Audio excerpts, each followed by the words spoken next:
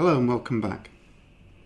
These big cable bundles are the control lines on the registers, and they kind of snake their way up here in a big old mess and plug into all the different elements of the bus control up here. This set here are currently still hardwired, and that's the only set of control lines here that I haven't done anything with yet. These are address bus select. What you've got here is one line per address register, and I can only bring one low at a time, and that selects which of these registers is asserting its current value to the address bus. Now at the moment I've just got the first line pulled low, which is telling the program counter it wants to output to the address bus, and that's obviously why the processor is working with its instruction sequences at the moment. But we are going to want to be able to bring other address registers out, so let's build some control logic for this. This is the 138 3-to-8 line decoder. I'm not going to spend much time describing how this works because I've used those for lots of the other elements in the bus control. If you want to see more about that, look at video 14. We've got the 3 select lines and then 2 active low and 1 active high enable line.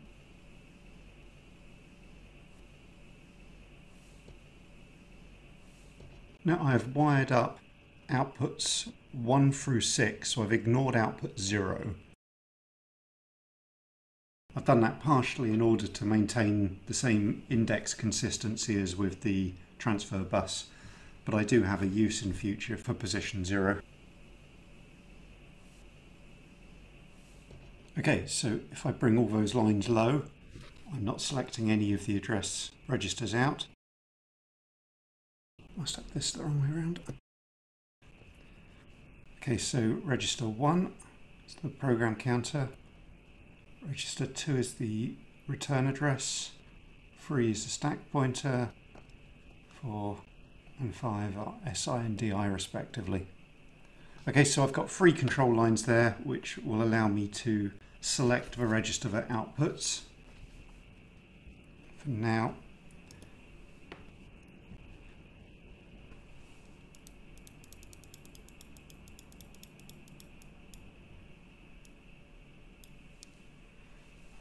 done here.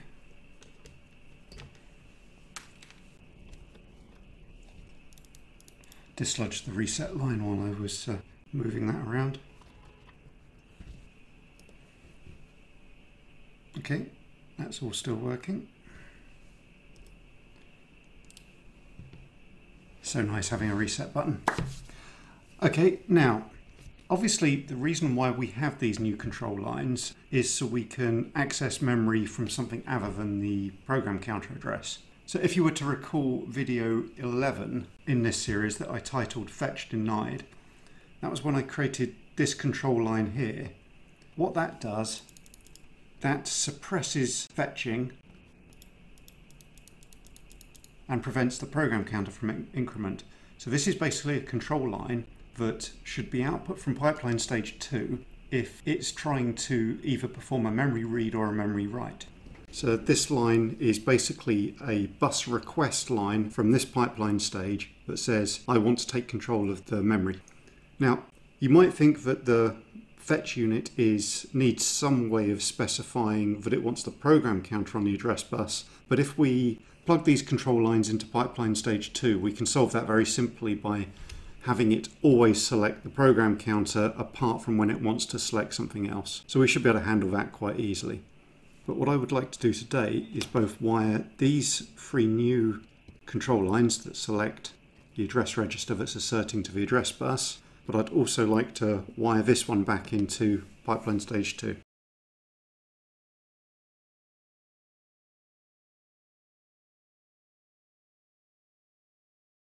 Now, when I was planning out this video, I did actually realise that there was another use I could put this control line to, and so I'm actually going to channel it into an OR gate that will basically give me 2 connections to it.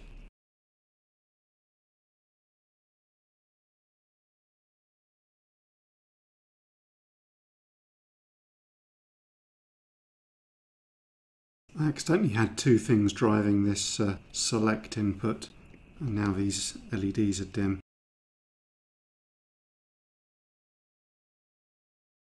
I'm getting a reset every time I clock it. No, I'm not. I'm getting a reset every time I hit the reset button.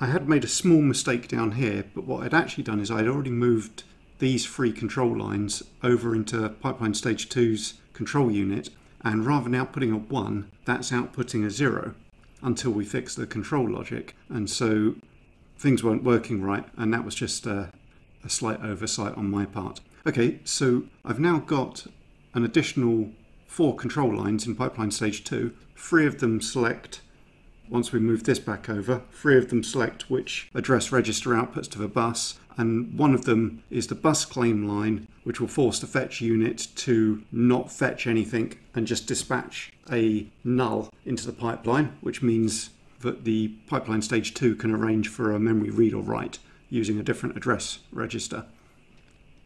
But I also put that control line through an OR gate, so I've got an additional line here which can override that fetch behavior.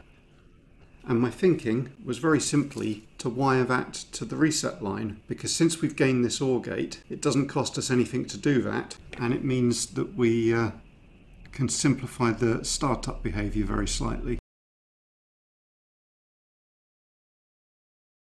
I imagine many of you actually saw my mistake there, but my vantage point is not as good as yours. That's my excuse. I wired both of those inputs to the same input on the OR gate and not different ones. Unconnected line would have floated high, and that prevented fetch.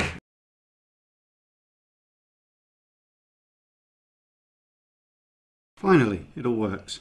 Now, one of the big benefits of wiring the reset line into this OR gate in order to drive this control line, in addition to controlling it from the pipeline, is we're no longer, during pipeline reset, clocking the increment over here. I don't think that has any negative effects, but it's just one of those things that doesn't quite seem right. But additionally, we're no longer relying on address 0 being a null, because a null is what gets output here when we set this control line. So now, after a reset, everything is fine. Okay, so let's move these control lines to here. Now, at the moment, the address bus is in an indeterminate state, which is actually why I was seeing odd behavior on these LEDs earlier. So let's disconnect the power temporarily and go and look at adding control support for that.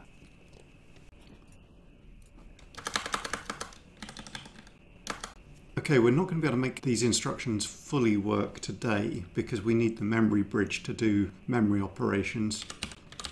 But what we can do is add some instructions for reading from memory, and we can see them partially work. That'll do.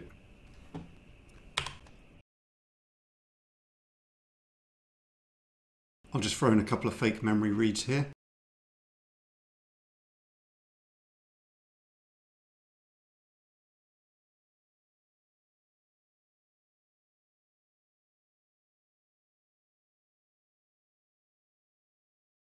So we need a control line for bus request.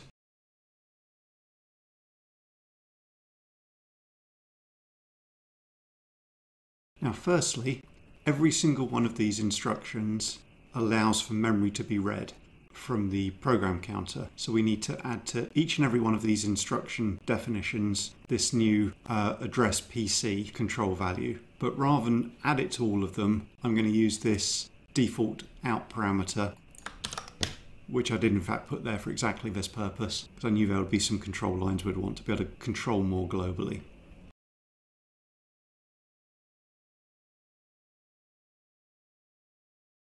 Okay, bear with me a second. When I add instructions to the architecture file, the definitions for the opcodes are automatically created and placed into this header file, which makes it a lot easier and clearer for me to build the control logic. And I've just noticed that these ones are the first memory read ones, so there's a bug in my code where I'm not putting an appropriate distinction in here.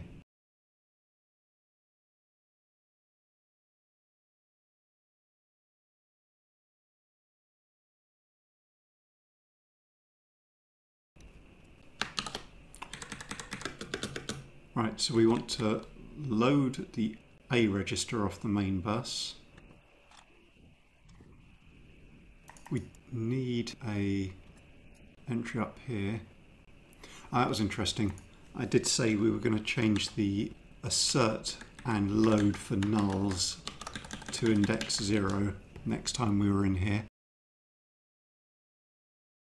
And I'm going to give the memory bridge the address of 15.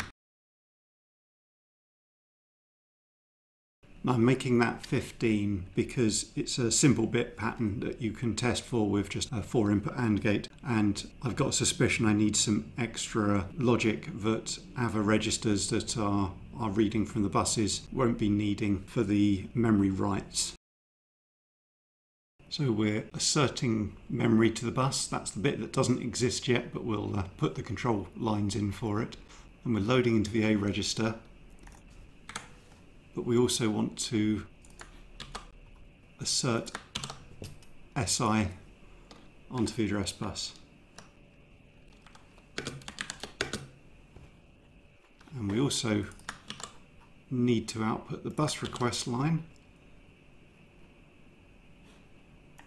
But we also need to remove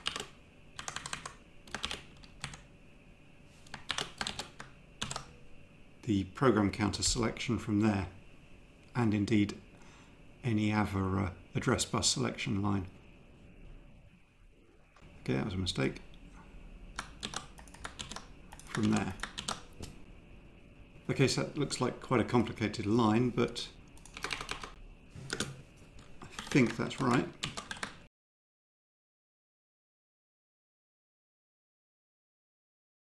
I'm always making this mistake. Okay, let's get those into the ROMs.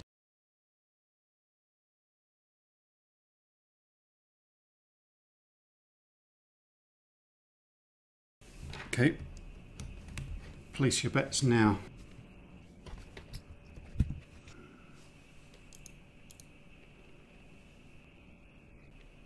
So this should be a load A, address of SI. So when this comes up to here, we should see SI get selected. Now it's requesting the memory bridge, which is a device that doesn't exist yet, right to the bus. I could build a quick stub one to go on here, but that's just throwaway circuitry. I'll build that properly when I build the main memory with a RAM and a ROM chip. So yeah, we've selected nothing to fetch. We appear to have stuck a 0 into the register. We know that's kind of indeterminate, and we've put SI on the bus. Okay. Oh, push the reset button and not the step button.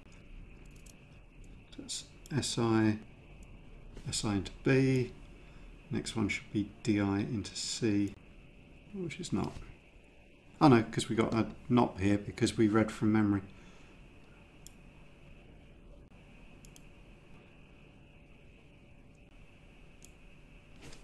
There it is.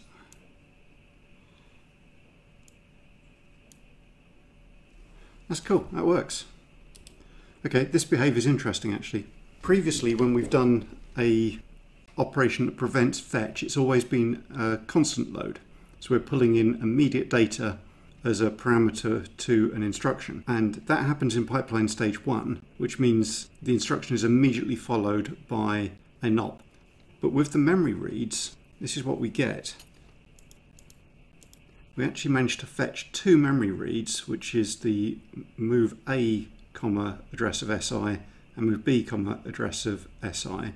And they're both going into the pipeline because they're not processed until pipeline stage 2. And that's the one which forces the fetch unit to not fetch an instruction. So we get this kind of bubble of 2 instructions followed by 2 programmatically generated NOPs, which follow behind it. So the same for these reads through DI. And then it starts executing the previous test code that I had in the program. And we've improved the reset. Okay, that's good. Right, now the big reason why I wanted to do that is I wasn't so worried about adding the control into the pipeline, but this chunk of breadboard here that controls all of the control lines in the register stack and the other devices on the main bus. This is essentially complete now, so I'm going to start planning out turning that into a PCB. I'm hoping to do that in a long thin PCB that sits down here, so everything's nice and close to the registers it's going to be controlling most of the time, and then I'll just have a few wires coming out to go to the control and a few other places, but we'll get rid of all of this mess of wires when I've converted that to PCB. That'll be very nice actually. Okay, there's a few hiccups there. I made a few mistakes trying to put the wiring together, but it's all working in the end. Hope you enjoyed. Thanks for watching. Goodbye.